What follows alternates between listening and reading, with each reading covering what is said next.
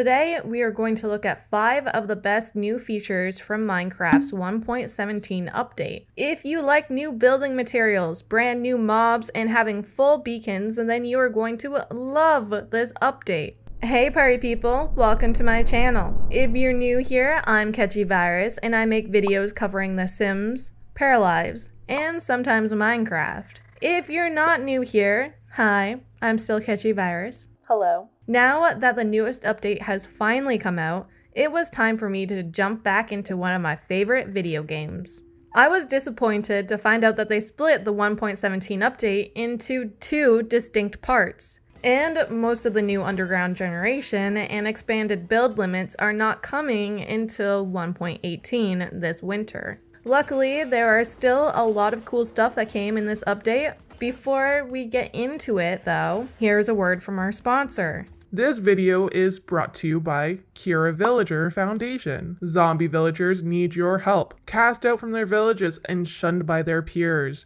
these lonely and sad villagers are suffering.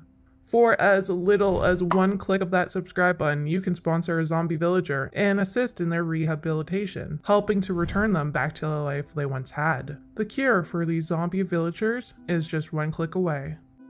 This update has brought a lot of changes to the way ores work in Minecraft.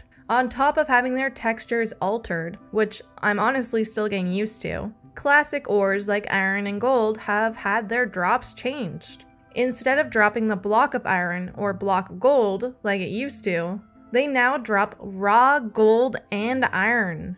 But that's not the biggest change. That means that now iron and gold can be affected by your fortune pickaxe. That means with a Fortune 3 pickaxe, you'll get an average of 2.2 raw iron per block, with a chance of up to 4.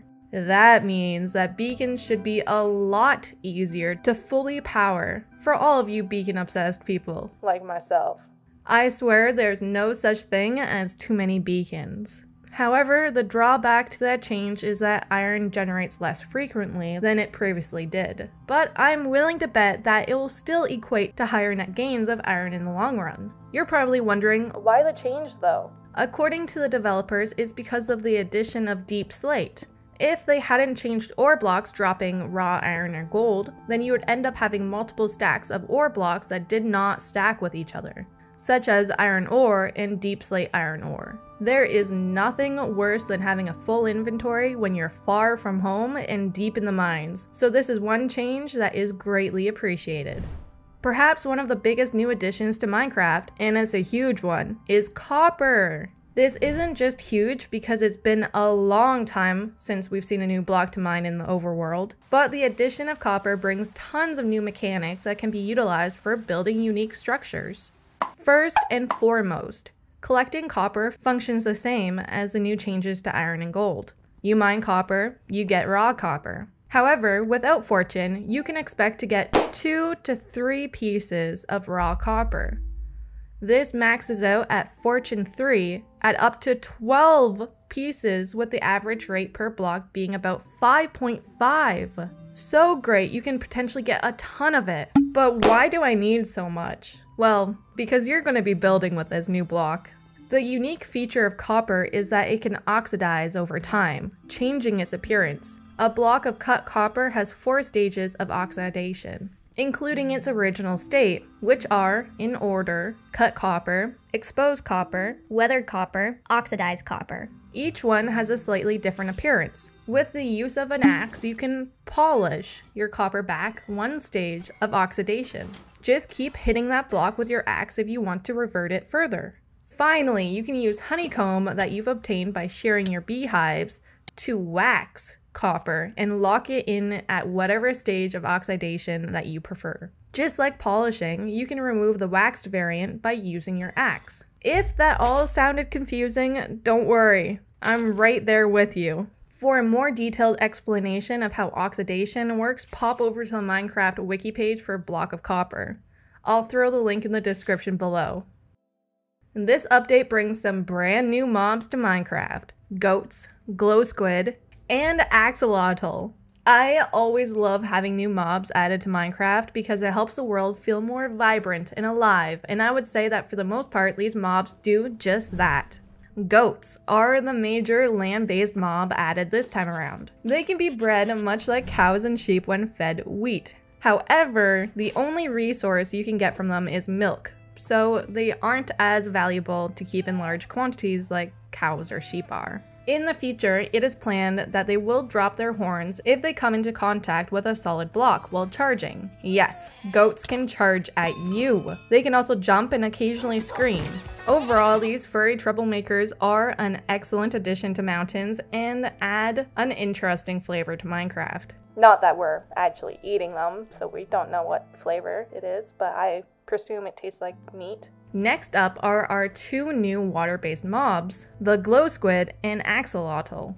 Glow squids function much like regular squid. They're passive and don't cause a lot of trouble. Kind of like me. Surprisingly, they don't actually produce any light, despite their glowing effect. Unlike their squid brethren, these little dudes drop 1 to 3 glow ink sacs when they meet their untimely demise, which you can use when crafting the new glow item frame. Finally, we have axolotl. These cute little dudes add some more flavor to our underwater biomes. They can be picked up in a bucket and brought home, or even led with a lead. They love hunting drowned, and sometimes after taking damage, they will play dead, much like their real-life counterparts. Overall, I think these mobs make excellent additions to Minecraft. If you thought maybe they were a bit too cute and you want to see more hostile mobs, well, you might regret saying that when 1.18 comes out, due to the Warden.